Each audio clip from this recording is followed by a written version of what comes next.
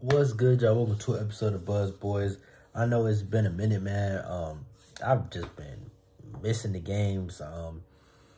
Getting home late. When I do get home, some of the games been unwatchable games. Like by the time I get home, but now the Hornets are on a 2-game win streak. I didn't see the Knicks game, but I did see the first quarter and the fourth quarter of this Pistons game, and that was enough for me to get up here and make an episode just because I haven't made one in a long time.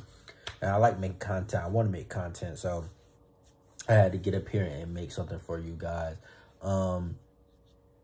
If you didn't get a chance, I don't know if they dropped it yet, but on Tuesday I did an episode with all Hornets, and that shit was great.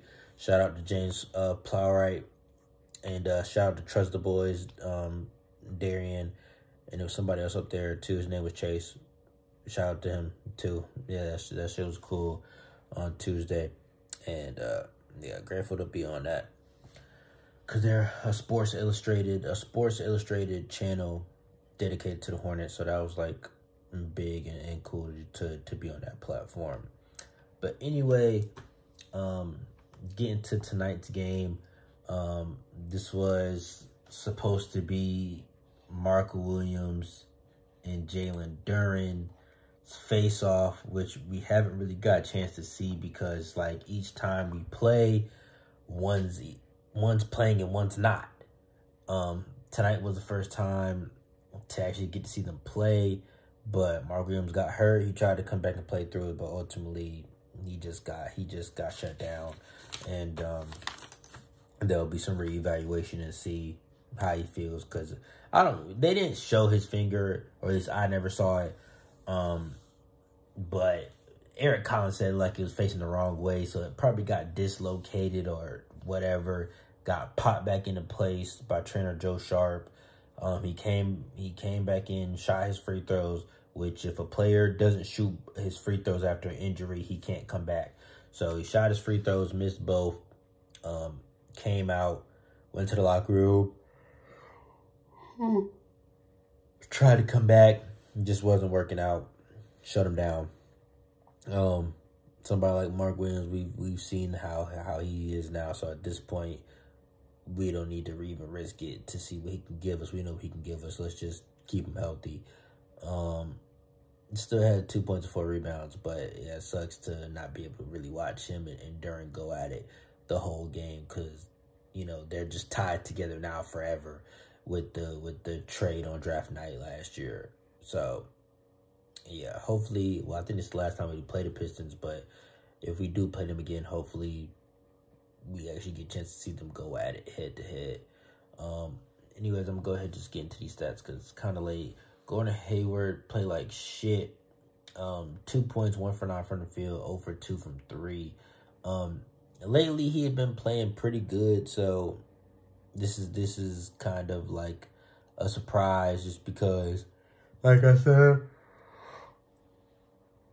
he had been playing good and playing some of his best basketball for us by far this season, these past few weeks. So a game like this is kind of like, I mean, you got 3 turnovers, 2 fouls, but he still had a block, 6 assists, but only 2 points, and a -8 plus minus in a game that you win by double digits is pretty crazy. To have almost a double-digit negative plus minus when your team won the game by 10 points.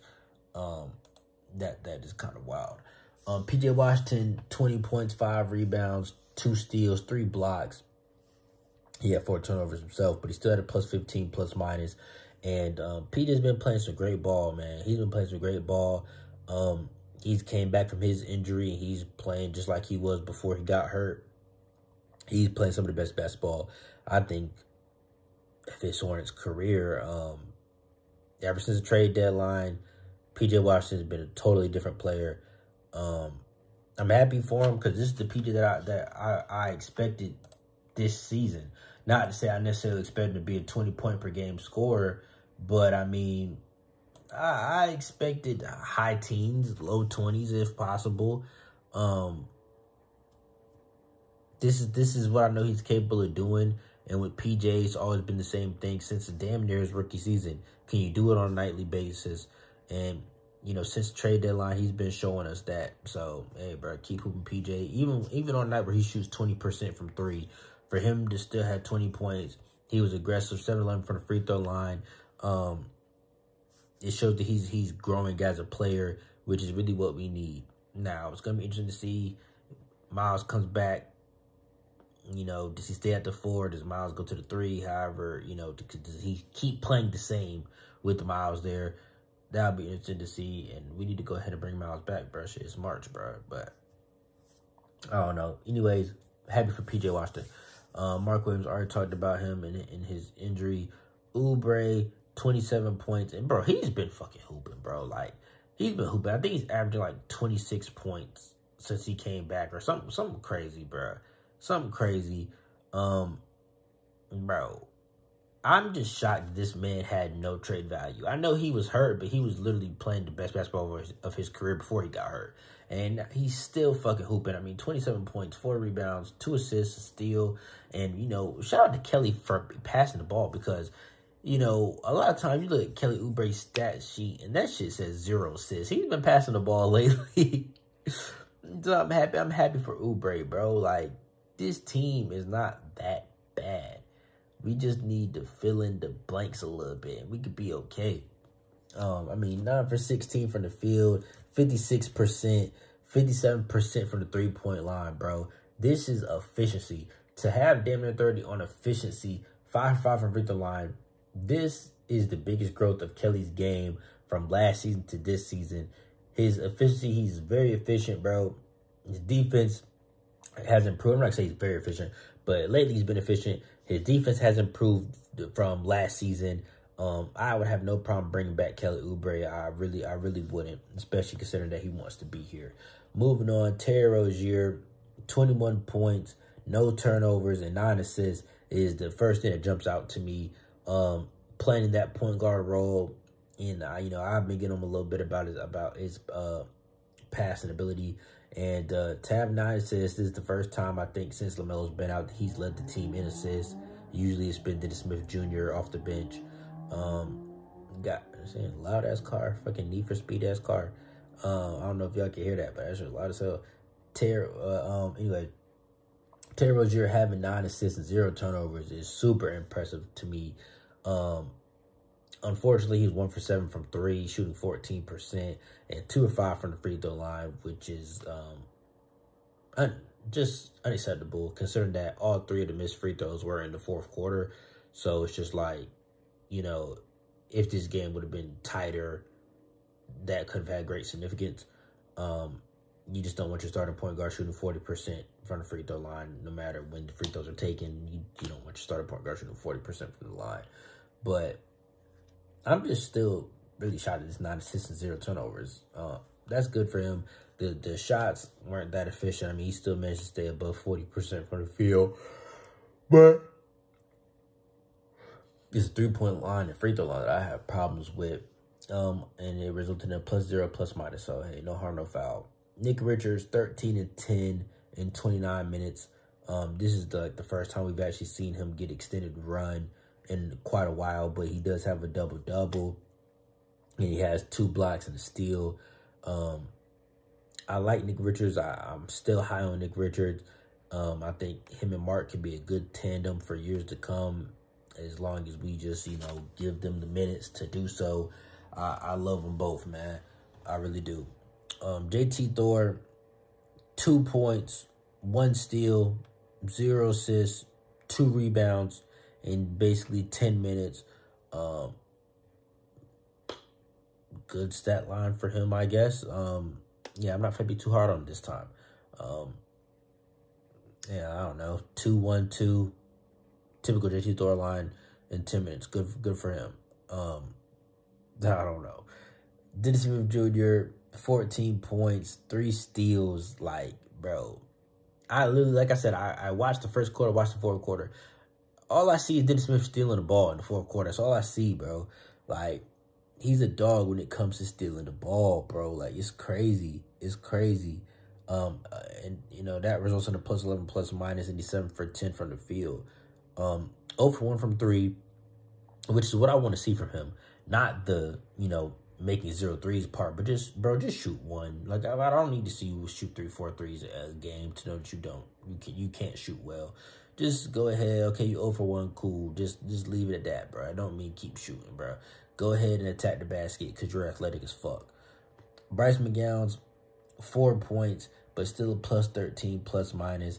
I'll admit, in the time that I watched the game, I did not see Bryce McGowan on the floor, so I'm not really going to comment on his play because I didn't see it. I'm trying to think if I saw Luke on the floor. I think I saw him for a little bit in the fourth quarter, but I don't know. But I'm happy that Bryce McGowan's playing, though. But I really want him to play well. Like, I'm high on Bryce McGowan's, bro. I need him to have good games. I'm tired, man. This is why I haven't been making content the last few days, man. Get home late, tired, missed the game or portion of the game, and I'm not the type to try to get up here and pretend like, bro, if I ain't watched the game, I'm not gonna get up here and pretend like I watched the game. So yeah, but I did watch this shit, so I can speak on it. But I'm tired, bro. But Kai Jones, bro, this is what I really want to talk about. Kai Jones, 4 points, 3 rebounds, a block, a steal, highlight dunk. This is why I want to see Kai Jones play basketball. His motor is so high. He has such a high motor, bro.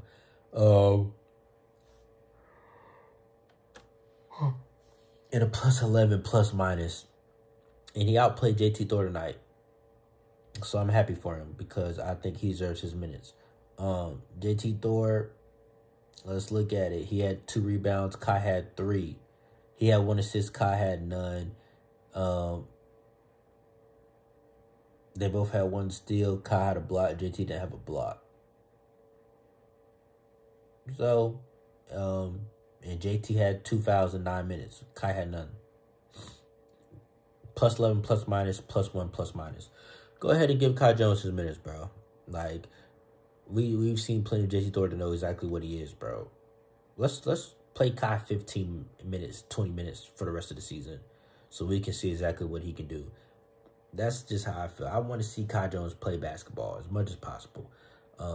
He's always a walking highlight, man, and he just has such a high motor, similar to Dennis Smith Jr. He's running around and he's just doing shit, bro. It just energizes everybody on the floor. I want to see it. I want to see it for real. But anyways, I'm about to wrap this up, y'all. It felt good to make a video because it feels like I haven't made one and I don't even know how long. It really feels like it's been a long time. So I apologize for the hiatus. I'm trying my best to get content out to y'all. I appreciate you guys. Y'all mean the world. This is what I do it for, man. Even when we're losing, when we're ass, I still try to make content for y'all, for my subscribers, bro. And now we're on a 2-game winning streak, so that makes it even that much easier to get up here and make content for y'all. But anyways, I'll see y'all on the next one. Let me see who we play next. Let me look it up right now.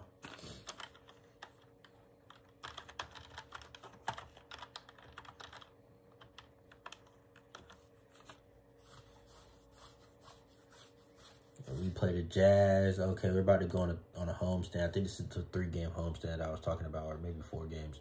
Let's see. Yeah, the Jazz, the Cavs twice, the Sixers, Pacers. Okay, it's a 5-game homestand. So yeah, Jazz, Cavs twice, Sixers, Pacers.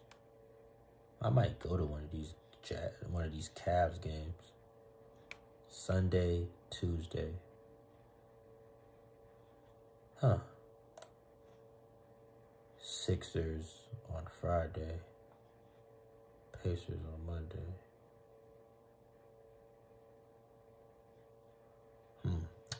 The shop is closed on Monday, so I might fuck with this Pacers game. I don't know. I'm going to win these games, bro. Definitely might be that Mavs game, though. That's too far away. I don't know. Anyways, I appreciate y'all, man. I'm off here. Peace.